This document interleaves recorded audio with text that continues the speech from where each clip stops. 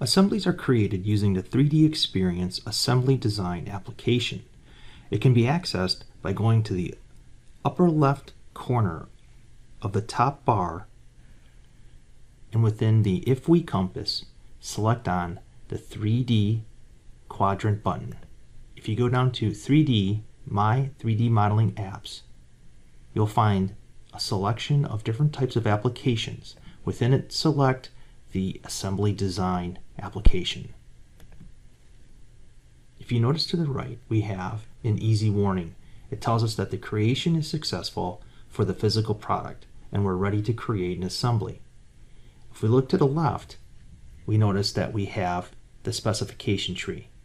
It's empty right now and it needs to be populated. To do so, you go down to the section bar where you'll find Assembly, Product Edition, View, Tools, and Touch. These are the sections that will then allow you to use the commands and tools within the action bar below them.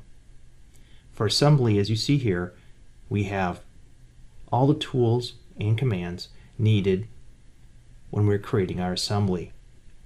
You notice here that we have engineering connection. Now some of these will have flyout menus. Here you can select from other tools and commands when creating the assembly. Product Edition basically provides commands for editing the products.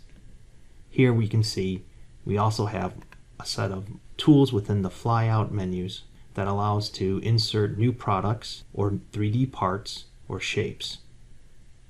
The View section allows us to manipulate the view of our assemblies and parts within it. As you can see here, the commands below are very similar, if not the same, through all the other different types of applications within 3DEXPERIENCE.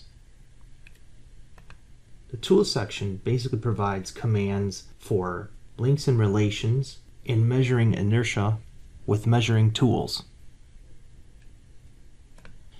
The Touch section allows us to work with a touch screen application within your hardware or computer. But basically, you'll be using the Assembly and Product Edition sections.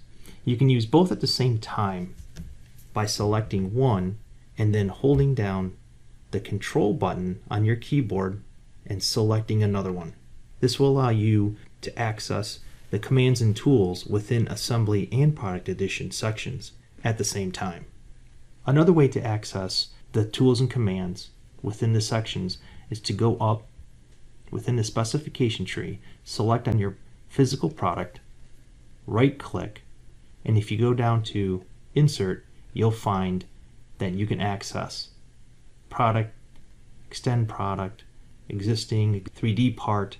All these tools and commands are located within Assembly and Product Edition. These will be discussed in further detail in later videos.